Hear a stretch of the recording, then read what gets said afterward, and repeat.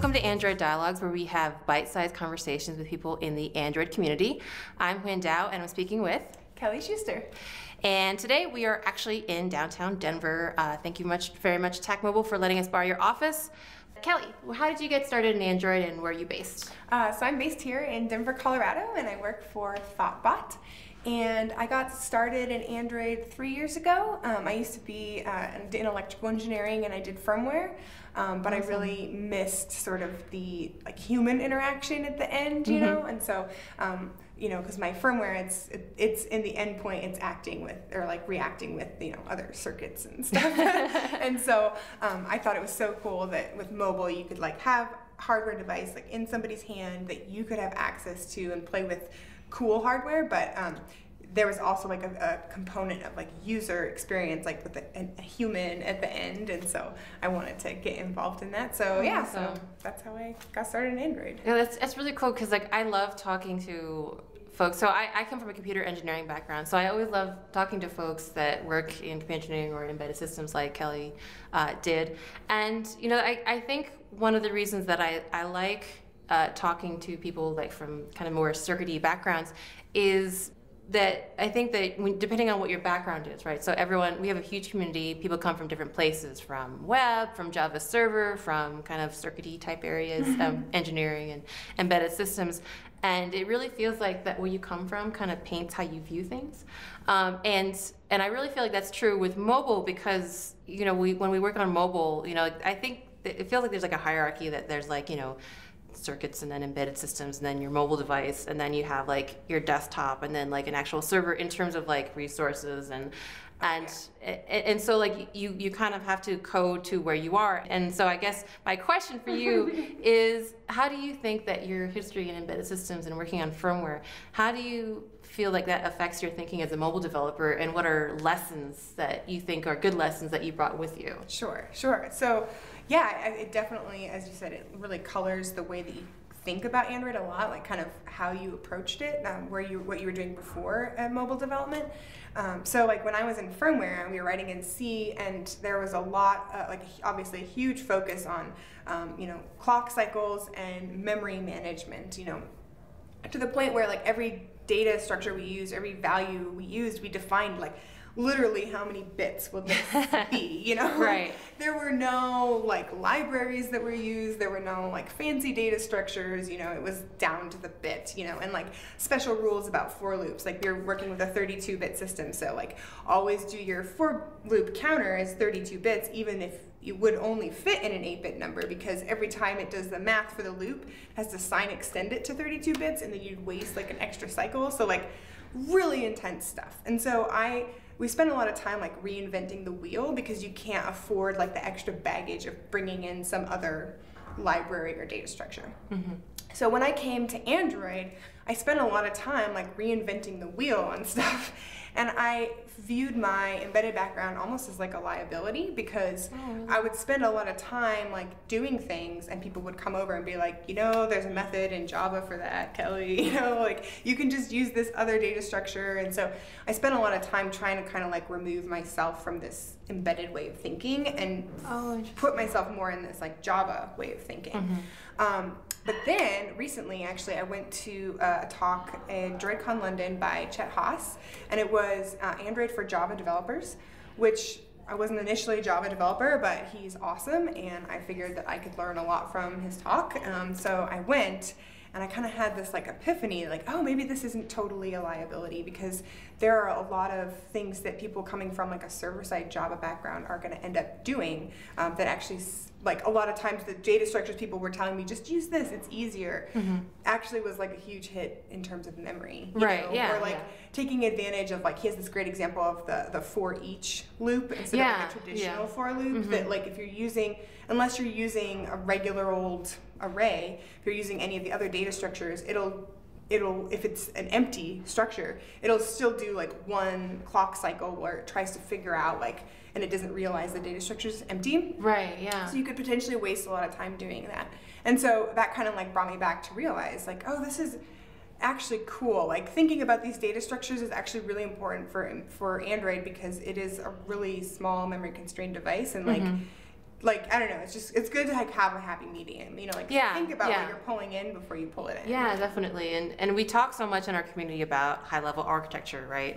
So we have these discussions on MVP and MVVM and all that, and those are important discussions, but at the same time, we're not like, we can't ignore that stuff. And I think we talked about this, you know, like, and you guys have probably heard about perf matters and stuff, and you know, it's definitely never one or the other. It's like, well, it's important to have clean architecture and a good abstractions, but it's also important to pay attention to the low level like performance type stuff. So other than being totally awesome for, you know, knowing all about like how many bits that you would need, Kelly also is a badass in terms of community, and we talk about community a lot on our channel. And Kelly is actually the director of Women Who Code in Denver. So Kelly, can you tell us a little bit about what Women Who Code is and what you do? Yeah, sure. So I'm the director for Women Who Code Denver, and basically we exist to help women have a sense of community in the tech industry, because there's kind of a lot of dudes in the tech industry, which is fine, but it's good to hang out with other ladies too. And so we offer a lot of technical talks, and so we're not just for Android, we're like across all platforms. So we have technical talks on everything from, you know, back-end Ruby on Rails development to Python scripting to Android and iOS and front-end web. And all the things. Literally all the things, yeah. So we host a tech talk once a month in Denver. We usually have it at the Galvanized Plat. And yeah, we have people come in. We also do workshops. So I do a workshop with Judy Chan. She does like an intermediate level Android workshop where we get together and work on our own projects and like give each other feedback and do code reviews and stuff like that. So it's basically just a place for women to come and hang out and learn tech, network, and you know, just level up on their skills. Nice. And Women Who Code is in a lot of different cities. Oh, right? Yeah, that's right. Yeah, so it's not just in Denver; it's all over the globe, and their like new networks are starting up all over. So like, if you are interested in starting up a network in your home city, you can go to the womenwhocode.com website, and they can give you the resources to start one up. It's a really cool way to meet new people, and it's pretty awesome. I love talking to Kelly. Kelly's done so many fabulous things. She's also very newly minted a GD. Yes. So congratulations on that. Thank you. And if you live in Denver, you might read the Denver Post, and you might have actually seen Kelly on the Denver Post, related actually to her work in Android, because you actually did some work on accessibility. And accessibility is something that, you know, we've talked about on our channel before with Haley Smith, and just something that we all kind of do as part of our Android work, or at least you should. But for me, I always feel like accessibility is kind of an abstract something. It's something that I know is good for me to do, but as far as I know, you know, I just know that I should put content descriptions on things. I know that I should test my app in TalkBack to make sure that, you know, it sounds like it's doing the right thing. And, you know, I should maybe like test for color blindness, but you actually had a really concrete experience working with accessibility. Can you tell us a little bit about that? Yeah, sure. So with my work at iTriage, I worked with the Blind Institute of Technology, which they're basically QA testers that also happen to be blind, and they really taught me a lot, sort of like the practical application of accessibility, because you're right, it does seem sort of like really abstract when you're just kind of reading through the docs. And so it was really good to get their feedback as far as like what should I be doing, you know? So like content descriptions on images, image buttons are super important, especially if they're like a contextual type of thing. So if you think of like a play button that like turns into a pause button, there's usually not like on Pandora or something, you know, like as a media player, like there's not like separate buttons. So you'd want to make sure also that like your content description is dynamic. Oh, yeah. You know, otherwise you don't want to just set like play, and then no matter what they hit, it would continue to just read out play. You want to make sure that you're dynamically changing the content description. Another good one to remember is like the floating action button. So material design is like all the new hotness, you know, everyone knows this by now. I'm so sure. Hot right now. Yes, oh my God, material. So the problem though is like if you have like a list that's underneath a floating action button, the way that you access through accessibility, it like reads out one element at a time. When you reach the bottom of the list, it'll like load the rest of the list. So lists can get pretty long, especially like if you're thinking about Gmail or Inbox. Like we all have like millions of emails. Like you'll never access the floating action button. So like a practical, because it'll be read at the very bottom of the list after you finish going through it. Wow.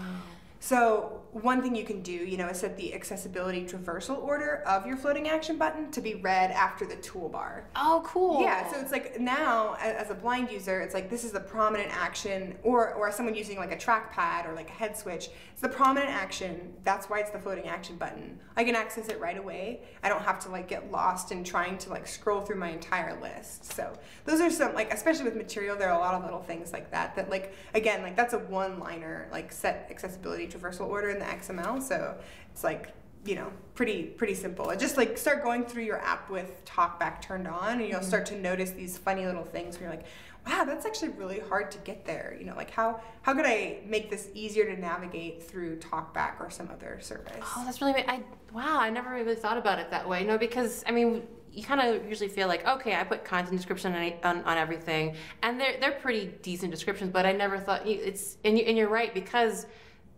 mobile apps are so inherently visual. Yeah. Like, how does that translate, especially with all of our, motion design and everything with material? How does that translate? That's really, oh man. No, I mean, like, and I think that's really, and like you said, it's so simple. Yeah. But it's such a simple thing results in a much more accessible app. Oh wow. Yeah. And I think that's like the key too, is like just running through your app with talkback on, because it's hard to like notice stuff like that unless you've just played around with talkback, and then as soon as you do, you're like, whoa, that's really awkward, I should change that. So Kelly, again, awesome community person, and talks like everywhere. And one of the talks that I was really interested in that you did recently, and that I think a lot of us have probably had to think about, is library dependency management. And you did this really great talk. So I'm pretty like simple, like, I manage okay with Gradle. We're not like close friends, but I like Gradle. Gradle tends to like me. And all I know about kind of adding my libraries is like, well, I can do compile, and then I put like the appropriate, group and identifier in there.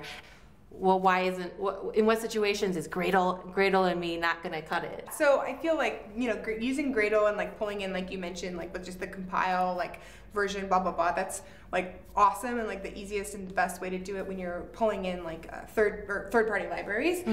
Those are, when you're writing that in Gradle, what it's doing is that it's going out to Center or Maven Central and like pulling that down for you. So that's awesome. But like sometimes you're in the case where you, on your team, you want to create a library that someone might be able to pull down easily on your team or on another team in your company, but you definitely don't want it to be public to, the world. Yeah. Which if you put on Maven Central or Center, everyone can grab it. So like, how do you like reconcile that? So right. The one that's closest to that kind of model is, I talk about, it's called, you can use Artifactory, which is basically like a privately hosted Maven repository. Oh, cool. So you could also do your own hosting of a Maven repository, but like it's just a lot of overhead, so people use something like Artifactory, which does the hosting for you. And then you can define your library kind of the same way that you would just like a regular third-party library in your Gradle file, and it'll pull it down for you. But the thing that's tricky about that is like, when you pull that library down, it's just coming down as like a jar file, and so you don't really easily step into the source code. And if it's an internal library, like you might be using it a lot and like changing the code a lot, and that could become like a huge pain really fast. So like the other kind of spectrum is the one that's like super unpopular, but I really love, is Git submodules. I know.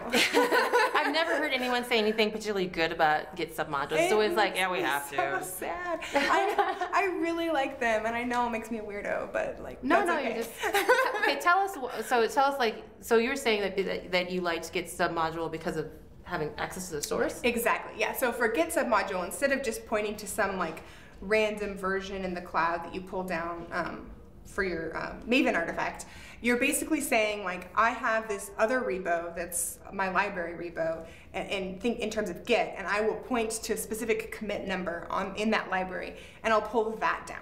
And so the thing that I love about this is that like Git is like doesn't lie. Like even though sometimes it feels like it's lying to you, it doesn't really ever lie. And so like, if you're pointing to an exact commit number, you're gonna get that code. And you can pull your whole project down all at the same time, and the best part is that all of the project lives in like a single Android Studio like project window. So it's super easy to see like, oh, this is my library, and then I can jump into that code and I can go back and forth.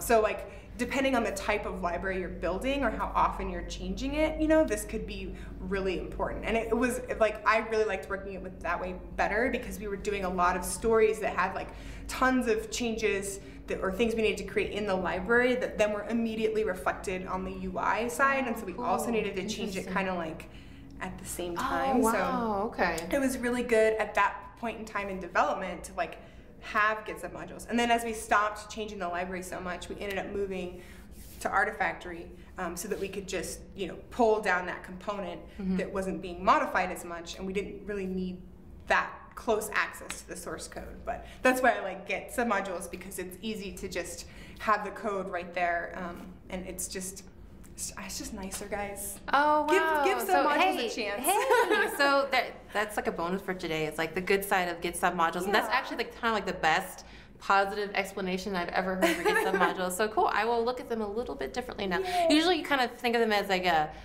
necessary evil, but actually you make a lot of good. There's some good things. There's some really good things about Git submodules, guys. Don't knock them till you try them. Yes. So thank you.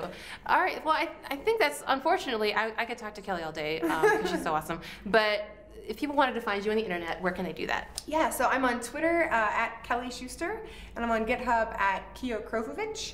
And I've got a website and blog. It's kiodev.com. Thank you so much, Kelly. Yeah, thank you. This is awesome. Oh, it was wonderful having you, and thank you guys so much for joining us. Yep. Bye.